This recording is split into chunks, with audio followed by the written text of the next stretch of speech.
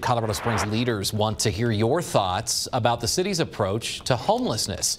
Mayor Yemi Mobolade says that community members have indicated that homelessness is one of their main public safety concerns. Now, the city is updating its long-term homelessness response plan, and they say they want to include community priorities and outline key strategies to address community concerns.